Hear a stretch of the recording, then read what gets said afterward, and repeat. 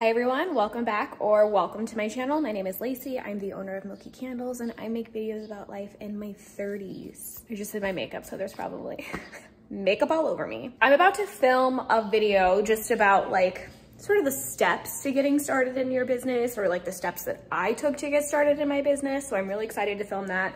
Last week I did not upload a video at all. I felt so guilty about, because I love sticking to a schedule because it makes me feel good and I feel like I'm reliable, and there's a lot of value I place on being a reliable human. Neither here nor there. So I figured I might try to squeeze 2 in this week, or maybe I'll just skip the week and just let it be. You know, I already did it though. So if you're watching this video, it already happened. We have 2 pop-ups. We have a pop-up tomorrow and then a week from tomorrow. So I have been getting ready. A couple of different things have happened. Thank you for being gracious for those of you who were not bothered by me not posting a video. I'm very lucky to have, I think, like the best YouTube audience, dare I say. We went through some big hiccups in our household and I needed time to process and recover. And I don't think I fully have done that because I don't do that very quickly or efficiently.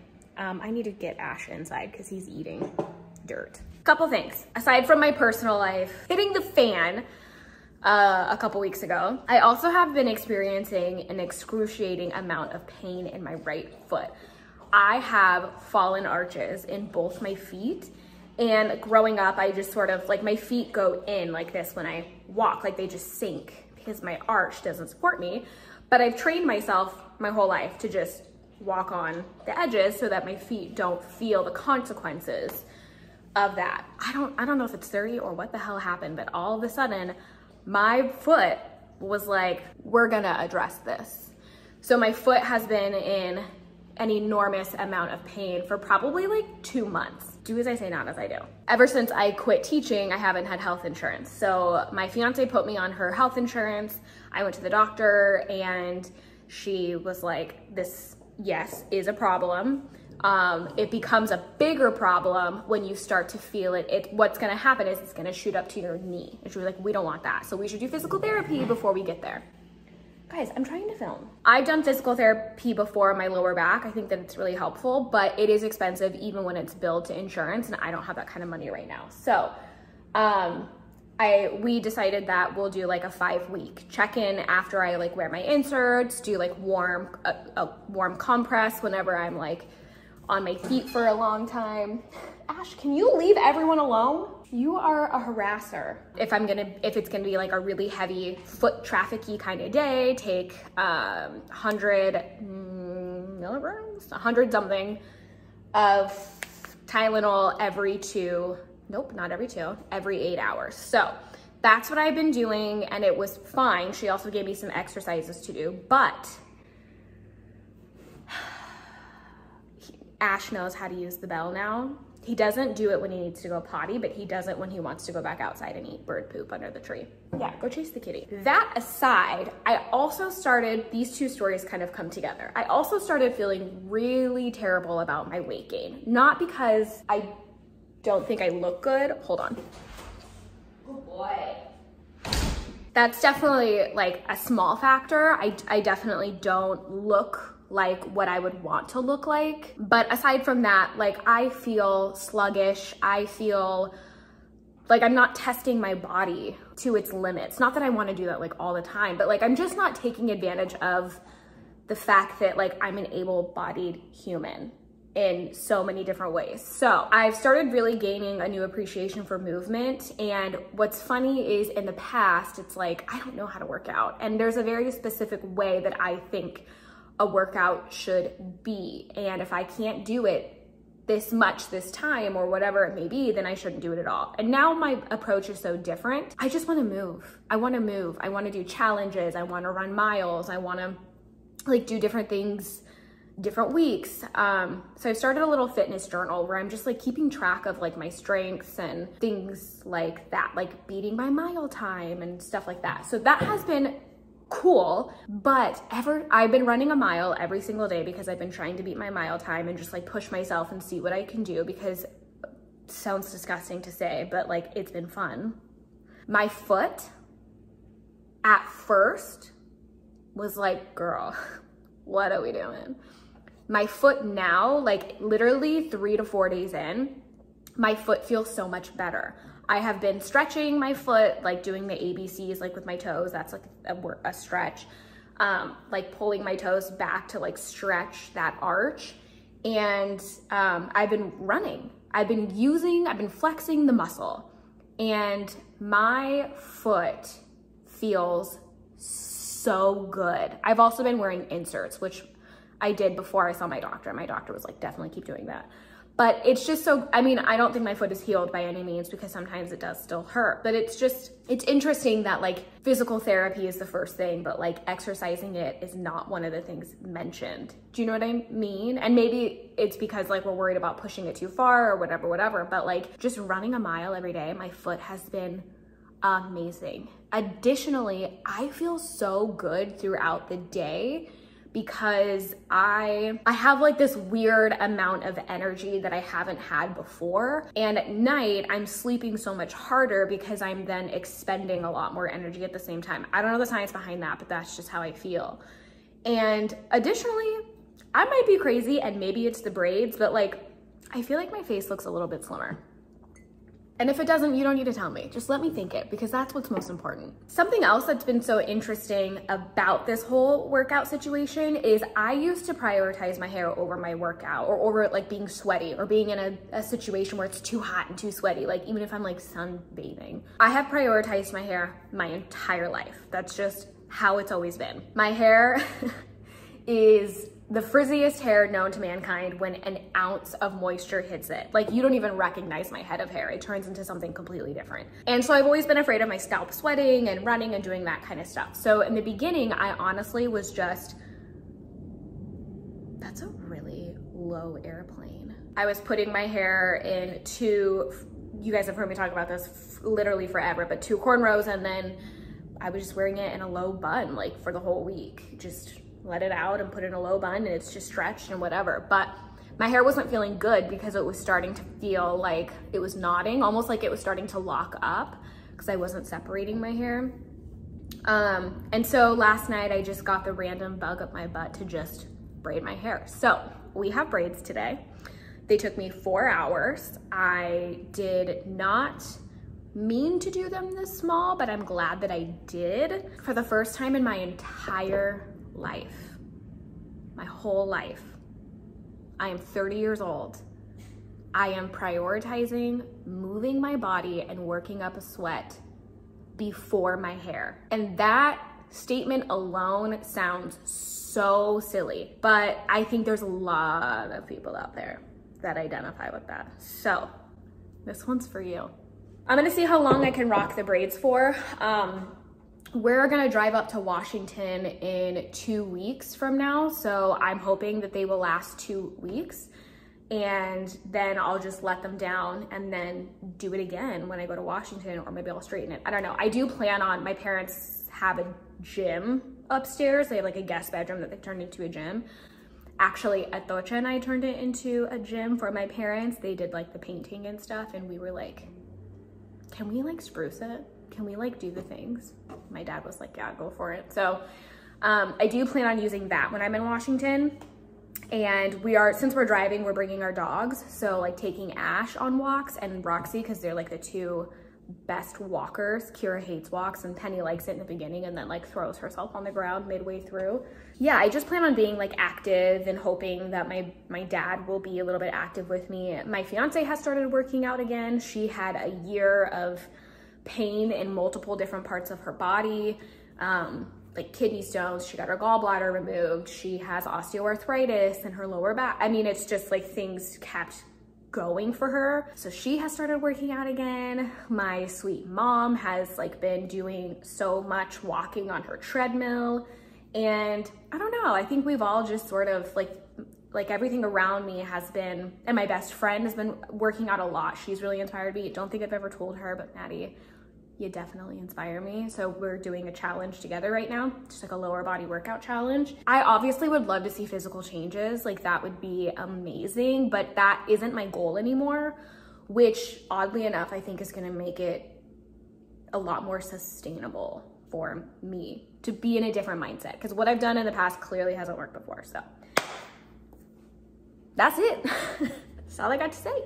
What are we thinking about the braids? Do we like them? Also, this is a little bit long. I think I'm gonna grow it out just a little bit because I don't want the back shaped anymore. I want like a cute little boop down to a point, but we have not had luck doing it ourselves. And I don't want to go get it done. I don't want to spend that money. We are letting it grow so that we can then part it and do it the way that we want, because parting it helps make it easier versus like just trying to outline it with the clippers.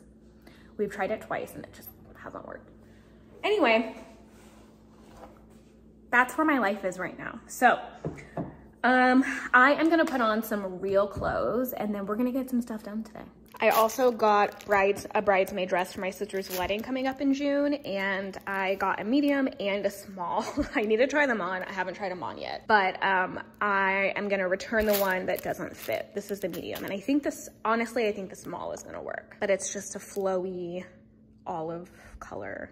My sister had like no rules. She was like, whatever dress just has to be long, no patterns, and there can't be like more than one dress that's the same color. So like, I chose olive green. All right, it's 11:49 and I'm still finishing my coffee. I woke up really late because I was doing this last night. We're gonna put it in here for like 15 seconds. What I'm gonna do next is, it's clean. What I'm gonna do next is clean up a pile of pee that Ash just did. He comes inside to pee. I can't talk about it anymore. And then we're gonna figure out what we're taking tomorrow to the pop-up. These are the best like yoga pants ever. I also am someone who just feels like really weird about when things like squeeze their thighs, because I was born with hereditary cellulite and I feel so confident in these. They come in 3 colors: green, gray, like a charcoal, and black. Get over there and buy them. Okay, that's it. Okay, that's it. Here's what we're gonna do. We are gonna take the lid off.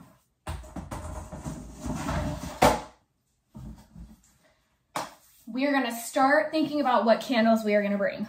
We are 100% bringing braided blanket. This actually feels like not a good situation. We're gonna bring braided blanket. It usually is a good seller. So 2, 3, we're gonna bring 10, 4, 5, 6, 7,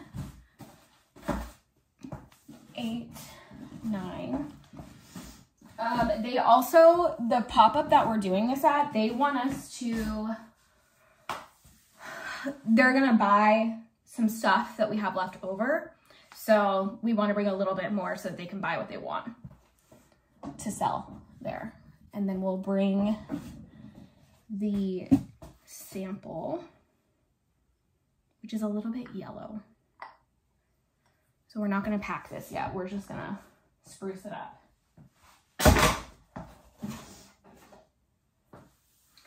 So we will definitely bring braided blanket. I'm going to bring 1, 2, 3, 4, 5, 6, 7, 8. We have 8 Milky.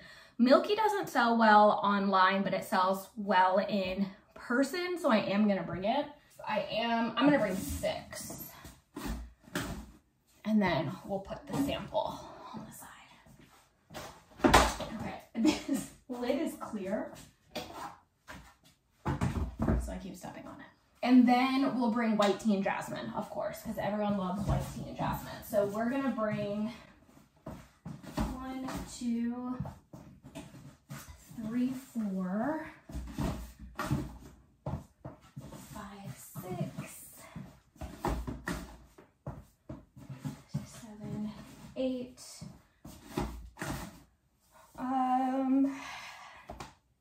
I do want to bring 10 of those, so 2 of them are going to have to go into a different box. Okay, this box is full. So for classics, so we have a couple different lines. Classics, cologne, brown girl collection, and then whatever seasonal ones that we have.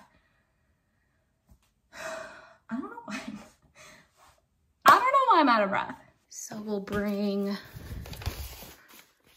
our big bags. Well, they're not actually the biggest ones that we have, but they are bigger.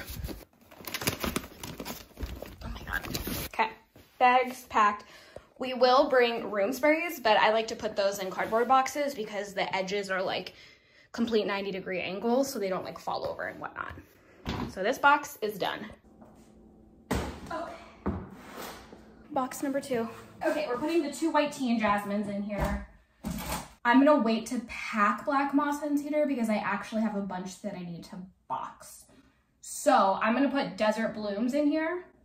Desert Blooms is a limited edition. It smells so good. I'm putting the samples to the side, or I don't know, testers, whatever you want to call them, to the side so that I can kind of like wipe them down and then shoot my heat gun on it, because when they're outside and exposed and people pick them up and smell them, they just don't look as nice after a while. So I think we're gonna get a lot of people that like it because it's like juicy but floral at the same time, and it's the desert. People like that the name fits where they live. So 1, 2, 3, 4, 5, 6. I'm just gonna do 8 though. I want to leave some for the event next week because we don't have any more blue vessels. Oh wait, didn't I just make? I already boxed them. Wait, I'm confused. No, that's it. That's all we have. Okay, so we will definitely bring those. We'll do pink peonies. How many do I have? 1, 2, 3, 4, 5, 6, 7. I'm just gonna bring all 7. So this is our spring collection now. Actually, I think I'm just gonna do 6 for even in the bucket purposes. And then I'm not gonna bring rose water. Rose water typically does better on like Etsy than it does in person, but I am gonna do sea salt and vetiver. Oh wait, but I only need 2 more. We'll do 8. Then we'll throw in some small bags for people who just want to purchase the room sprays, which I will need to pack. And then we'll put in some larger bags for people who want to buy a lot of candles, which typically isn't a lot. Guys, I'm fucking sweating. So I just buy bags off Amazon and then I stamp them. Same stamp for every bag. So it's just our little logo. It says Milky Candles LLC, take control of your space. So I'll just lay these flat on top. Box number 2, done. Where's the lid? All I need to pack are the cologne scents, and I'm gonna bring melanin this time. I usually don't sell melanin whenever I bring it. I don't have enough, don't touch my hair. Well, maybe, I mean, okay, I'm gonna bring all of Brown Sugar Kisses and melanin. We're gonna do 2 that represent the Brown Girl collection. Okay, here we go. Oh shit. 1, 2, 3, 4, 5, 6. Cool. That's it for now. So we've got the boxes here. And how cute is this little card holder? I cannot wait to bring this. It's just, I don't love my cards, but it's fine. I just get over the style quickly whenever okay, well, it works when you have a good amount in there, I promise. And per usual, I need to charge my card reader. So this will be charging all night. It doesn't need all night, but I just do it anyway, just in case. All right, we are gonna cut some wicks. Then we're gonna put labels on our candles before I make breakfast. The reason why I wanna do this is because I prefer when the label has been, I don't know if this is like the right way of saying it, but when the label has enough time to be on the candle, because sometimes these labels will like bubble a little bit and then I have to just like smooth out the air pockets. So I like to have a bit of time between putting the labels on and boxing them. So that's what we're doing right now. I use the 1x4 durable white film labels, but let me tell you a little secret from Avery, I should say. The chemical resistant ones are actually, they're more expensive, yes, but they are so much better. I've never seen a label bubble, and I think it's because the labels are just thicker. So in the future, I will definitely be going with those. Again, they're more expensive, but I don't really care that much. I mean, I print my own labels anyway, and I just have an inkjet printer. I've also gotten questions about what molds I used for my cement candles. So I use the tulip shape. I get it off Etsy, but they do have their own website. Their Etsy name used to be, or like their brand name used to be, let me see. They are called Maker Shapes. So again, they have a website. They also have an Etsy. I love them. I love their customer service. I have used them forever. They are the sweetest people ever. I recently actually sent them over some candles because I was like, you guys don't even know how much your vessels or your molds have like transformed my business. So I love them. Go support them. And I will say that like with tax and shipping and everything, to buy the mold for the vessel and the lid itself comes to about $80 for one vessel and lid mold. That seems expensive for people. But for me, once you have them, you have them. They're such good quality that I haven't experienced any that have like broken or anything, so, or ripped. So I personally think that it is worth the money. I've used plenty of molds from Amazon and just for like my own projects. And I usually have to end up either repurchasing it because it ended up ripping, or sometimes what happens is the inside starts to like deteriorate. And yeah, so I just feel like these are higher quality. If you just look up tulip silicone mold, candle mold or whatever, you're gonna see a ton of different options. So just, you know, do your research, guys, do your research. I see a lot of people who ask a lot of questions that honestly a simple Google search could fix. I'm not a gatekeeper by any means, but I'm also a firm believer in if you want something, you'll figure out a way to get it. So while I do like delivering information, I also think it's worth people going and doing their own research because it proves to themselves that they are really wanting to do what it is that they want to do. I mean, the amount of research that I've done for my own business is insane. And while I think that there's some information that is harder to find, I do think that a lot of questions that I get are very easy to answer by a quick Google search. So just, you know, let the internet be your bestie, my friends. And I know I'm on the internet, I'm aware, but a lot of questions I'm getting asked are readily available already on the interwebs. Those are great. We're gonna go pick out some lids in the garage and then I'll be back. That sounded like I was ungrateful for people looking at me and seeing me as someone who has answers for stuff. I don't. I love when people ask me questions. I will answer all / most questions. But as a business owner, it's really important that you learn the skill of doing research because you're going to do it throughout your whole business. So you might as well start now.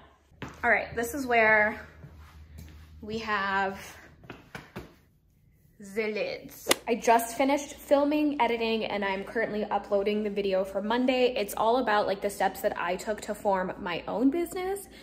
It's not legal advice by any means, but it has some of like the language that I feel like I don't hear enough on YouTube when it comes to like forming a business. So that is in the top right corner if you would like to check that out.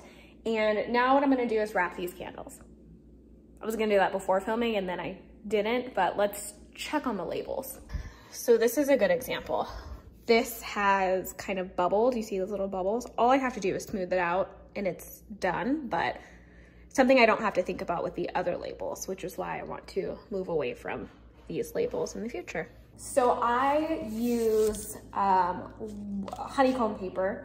I don't stretch it out, but I do just like the kind of like flexibility of it more than just like regular paper when I wrap my candles. So here's what I do. I do about a foot, and I have 12 candles I need to wrap, so I'm technically gonna do 6 of these. I'm gonna do 5 because I have 2 that are already over there. And then I cut them in half.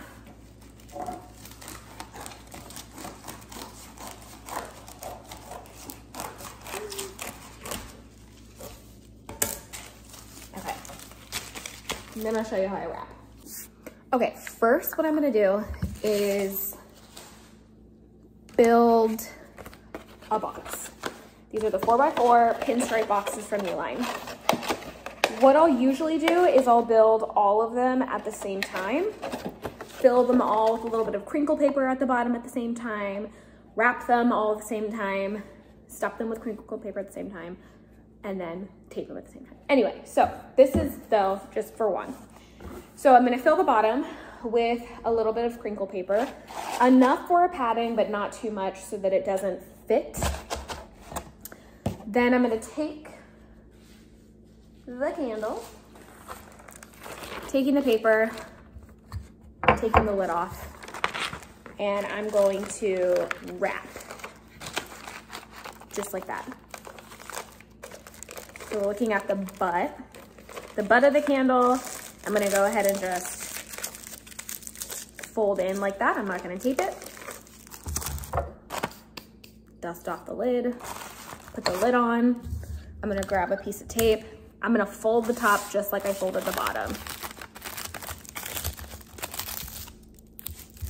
So it looks like this. That was not smart of me. And tape the top. I would like to get little stickers with Milky Candles on it, but for now, tape is fine because there's branding all over. Gonna put it in the box. I have my bucket of crinkle paper here, and I'm essentially just gonna shove all of the corners. So this is what it looks like. All 4 corners have been shoved with little bits of crinkle paper. And then I'm just gonna put some on the top. Again, not too much. I want it to close nicely. Just want it to be padded, protected. Close the top. These are, I think they're 2.5 by 5 labels from Avery. These are just your typical white, non-removable labels. Yep, just matte white paper. I like the pinstripe boxes because it helps me put my label on because I can use the lines as a guide. So I do the top, then I do the side. And I love my labels because up here it's all about like who we are, and then down here this is just like these are the notes that I made up with, and then this is always a cute little, sometimes seductive or funny just little narrative about the candle, or more so like a monologue, I guess. Like, this is who I am. I remind you of this. Okie doke, the day is going so fast. We are back. We finished packing black moss and cedar. So now I'm gonna put them in here. So we're gonna do 1, 2, let's do 8. 3, 4, 5, 6, 7, 8. Gray weather. We'll do 1, 2, 3, 4. I'm gonna do 5, 6. Definitely the Cove. 1, 2, 3, 4, 5, 6, 7, 8. I'm gonna bring 6, 4. And then I'm gonna bring 4 melanin because that's what fits in here. That's this one. So that's all the candles. All candles are now packed. So this time we're gonna do buy 2 candles, get a room spray for free. I'm trying to get rid of these room sprays because I want to switch up my bottles. 4, and then we're gonna pack the tester, which is over here. I take off the cap, and that's how I know which one is the sample. Okay, so I have stuff out in the garage that's ready to go into the car. I have candles, room sprays, tablecloth, cotton pouches. I have candle care cards. I have all of that kind of stuff. I've got stickers. The last two things I want to do, number one, I want to make like a Mother's Day coupon, like come shop with us for Mother's Day. Second thing I want to do is make, what did I want to do? Oh, I just wanted to melt down the testers. And that's it. That's all I have to do. I feel so good. Yeah, we'll show you the setup tomorrow, early in the morning. Okay, so I actually had to cut all of this audio because I got a copyright strike from the song playing in the background. But usually what happens is we get there, we set up the table. Atocha is really good at organizing all of the candles because when people come and buy them, she grabs the candles and I carry on a lot of the conversation. We've got one of our vessels, or two of them actually, just to show like what we can do with them. And then we have coffee to reset the nostrils. I was also talking about how it was actually a slower event than normal. And I think it's because it was the day after St. Patrick's Day. I think people were probably pretty hungover. And yeah, I think it just was a little bit slower than we were used to, but it was still a good event. You'll hear me talk about it in a little bit. Desert Blooms and the Cove are the two newest candles, and those are the ones that actually were selling the most. So we were really excited about that. We like hearing people's feedback, especially with new stuff in person, because it gives us a feel of what to expect. All right, so it is the next day. Yesterday I was so wiped out. The amount of social interaction that happens at pop-ups, because you're on the whole time. It's a lot. We had a lot of fun. We met some amazing souls. We sold about, I think it was like $790 worth of candles and room sprays. We have done that event 3 times now. That's the least amount that we made, but it's such a good, I mean, the experience in itself is just always so positive that like there really isn't anything to complain about. And Dig It Gardens ended up buying a bunch of our stock that we had left over. So we'll spend the next week getting ready for the next event. And then the next day we are going to be heading out to Washington. So we'll be driving there and then driving back after about a week. So thank you so much for watching this video. If you enjoyed it, please make sure to subscribe if you're not already subscribed. Give this video a thumbs up. It lets me know what kind of content that you enjoy. Sorry, we're like cleaning and doing laundry in the background. We're about to go out to lunch right now though. Thank you guys so much for watching. I love you even if you don't love me back, and I will see you in my next video. Bye.